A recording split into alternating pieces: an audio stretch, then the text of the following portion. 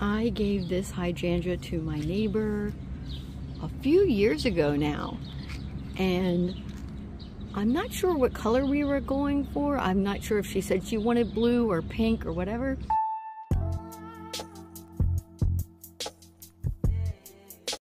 But she's been putting coffee grounds on it. One, it's in a perfect spot, like right here. But it's gonna bloom pink and purple. So if you want blue blooms with a hydrangea, you have to drive nails down into the base of it. Now let me come across the driveway here. I have my babies that are too small to bloom, so I'll just have to enjoy hers for a bit. I have 3, I have 1 there. That one might bloom. And let me come back down through here, and there's the second one. Oh, this one, actually, I think this is the oldest one, and that will actually bloom. And then I have another one way down here. He needs a little TLC. He's definitely not gonna bloom this year. I have no idea what color they are. My neighbor shared her Shasta daisies with me, and they're blooming. Oh, look how pretty. She was just telling me that the only thing about Shasta daisies is you do have to deadhead them. Now, my pink phlox, just got it, just planted it. It's struggling a little bit. That's okay. First year, it's going to put more energy into growing roots than it is to maintain that flower that was on there. But look how pretty the pink, the white, and the purple from the lavender, how that looks together. Of course, with all the different shades of green. I think this is why gardeners get so excited. And this is getting ready to bloom. And these will have little yellow flowers on them. I just dug this tomato plant out from that hole right there. There was rocks around it. It was growing up against the bricks.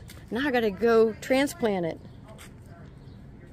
My neighbor just showed me that her eggplants are fruiting already.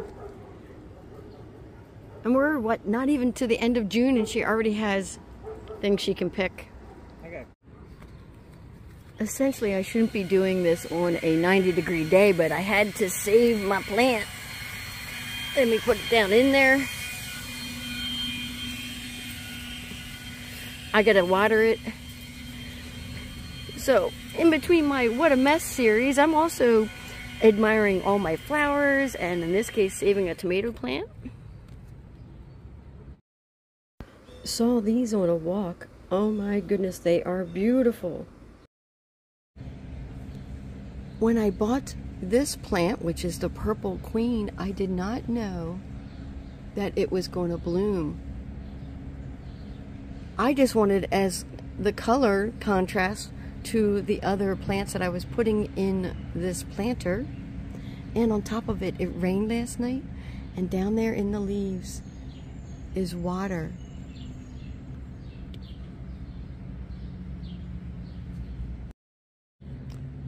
It's time to say goodbye to all the beautiful blooms on my rhododendron.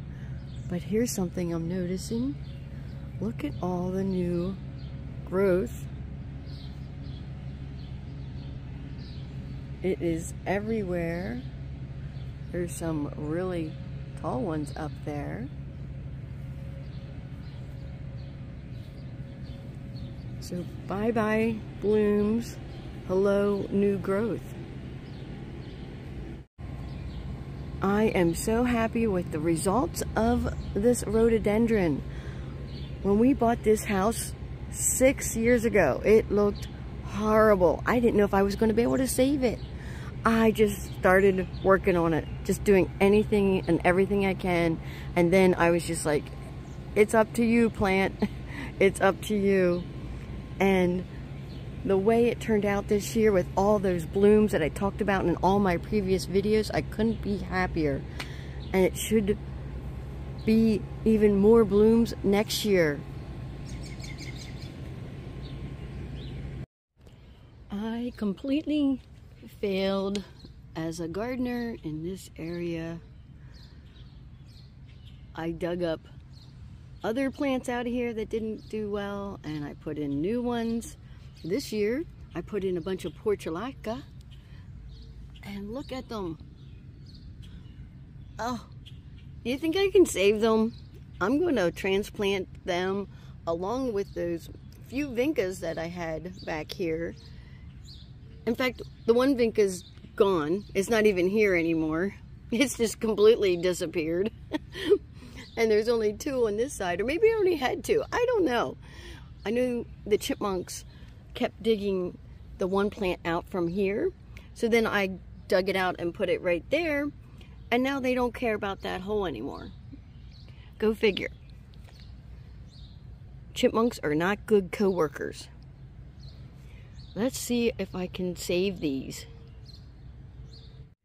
I'm just going to do this low-tech way. I'm just going to reach in here, grab the plant, and just walk on up here.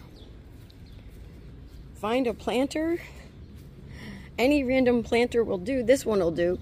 And I'm gonna put it right in there. I gotta dig a hole. Let me put it over on this side. I'm gonna dig a hole. So I'm gonna put some of this dirt over here, and I'm gonna put this down in here. Perhaps it will be saved. I should have done this three weeks ago. I should have done this. In my attempt to save my portulaca, I put another one in the back there. And then over here, I put the two vinca. These are the pale pink ones. I should have put those in there to begin with. One's right there. I know it's kind of tight up on that other one, but it's supposed to be like this. And then I have two of the portulaca in here. And then the other two are right here. So even though I failed as a gardener in the back, I'm going to try to save them by putting them in my pots here. I would love to see some blooms. They really haven't been able to bloom at all this season because they were back there and it was too shady. It was the wrong area. And I'm going to have to think of what can I put back in there, because I really want some color back there. Maybe I should have tried something more hardy, like begonias. A pretty red begonia would look really pretty back there. So, or pinks. I love all colors of begonias, but I'll have to think about something different back there for next year. I just filmed this flower on top of my purple queen this morning, and look, thank goodness I showed it to you guys earlier in the video, because now it's all folded in on itself. It was just so perfectly pretty this morning. Look how beautiful my neighbor's hydrangea bloomed. And this is my first bloom. I'm so excited. Thanks for watching.